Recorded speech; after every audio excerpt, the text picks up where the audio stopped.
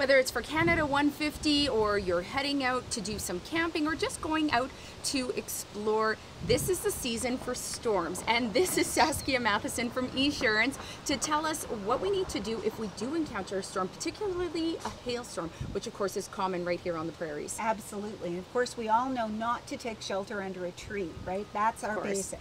But you're out on the road and there's a hailstorm, there's a warning. If you've got an opportunity to get under shelter, this is a great time to find one of those big underground parking mall garages to keep your car safe. But if that can't happen and you're out on the open, don't be a hero and keep driving through the storm. Get off to the side of the road and get yourself off the road.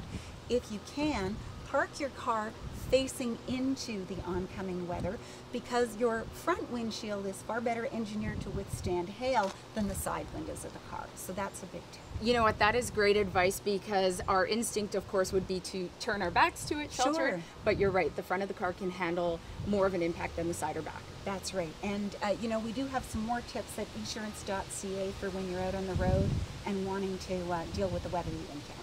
Absolutely, and of course we have theweathernetwork.com and the Weather Network app to help you out as well.